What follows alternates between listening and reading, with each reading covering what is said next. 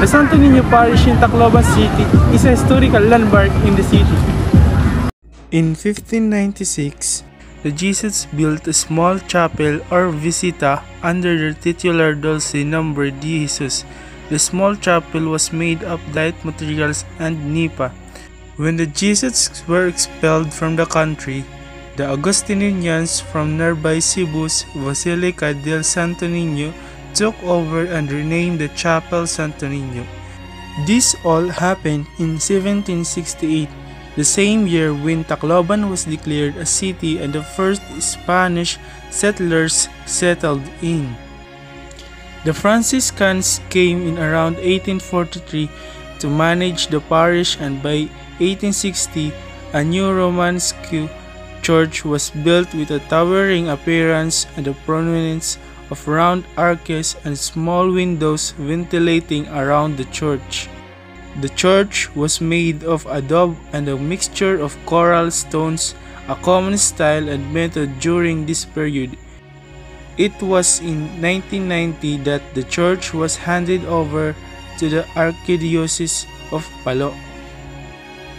The church has since then battled and sustained a few typhoons and earthquakes, the strongest typhoon being in 2013 when Yolanda Haiyan destroyed most of Tacloban, and the church provided cover and shelter, saving human life.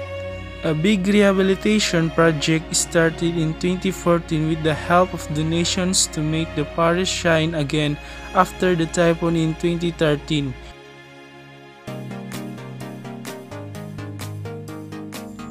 The Santo Niño Shrine is one of the 29 presidential rest houses that the late President Ferdinand Marcos had built. It was built for his wife Imelda Marcos, who was born in Tacloban City. The museum contains a chapel that preserves the replica of the Santo Niño de Leyte.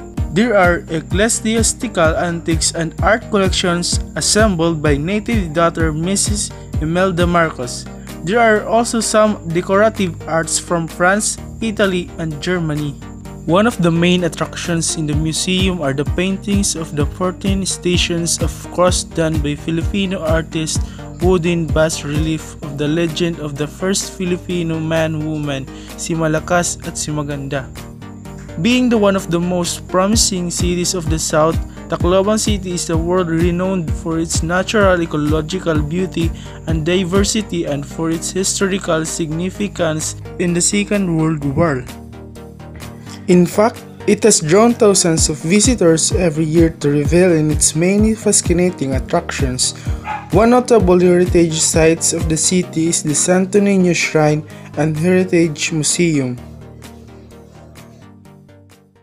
The Tacloban City Hall is located atop Canhurao Hill, overviewing the Tacloban City, Cancabato Bay, San Pedro Bay, San Juanico, Catasian Point, and Samar Island. It is the seat of the city government of Tacloban since June 12, 1952. To the south of Tacloban City Hall is Balyuan Park and Amphitheater. To its northeast is the piece of memorial marker of Philippines-Japan friendship, the Madonna of Japan. That's all. Thank you for watching.